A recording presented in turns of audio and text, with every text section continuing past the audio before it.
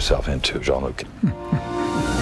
Sir Patrick, first day of filming Picard, what kinds of memories or feelings surfaced from the first day of filming The Next Generation?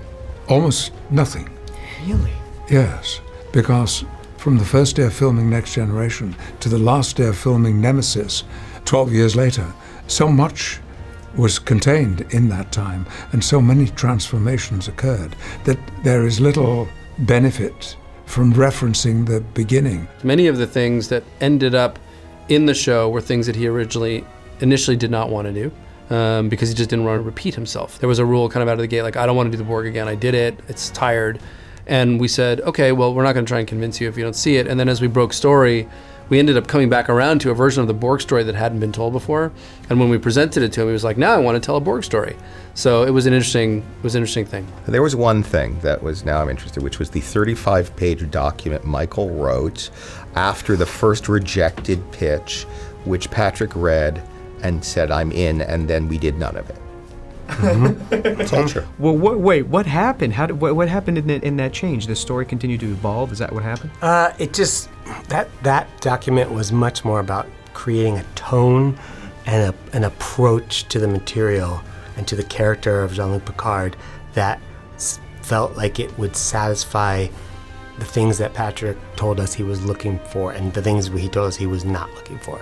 The Federation is not what it used to be. The Starfleet is not what it used to be. They are suspect institutions, and we learn that quite quickly. Well, that destabilizes everything in the Star Trek world, and it's one of the things that I found so interesting, not to say exciting, about Picard.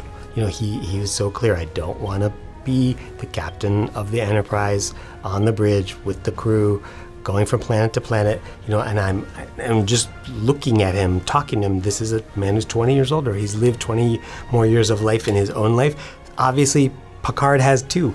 His life would have to be different for simple plausibility, and then, of course, we knew we needed to come at Patrick with something that would hopefully grab him. So that's more what that document was about trying to do. Jean-Luc's Discontent, unhappiness,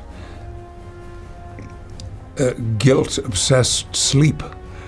None of these things were part of his world, except very, very rarely. I mean, Q could disorientate him a little bit.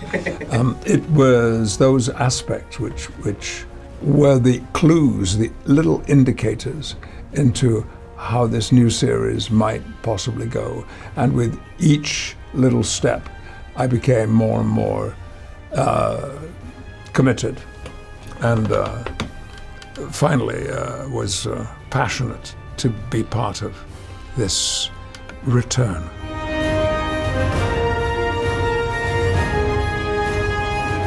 Engage.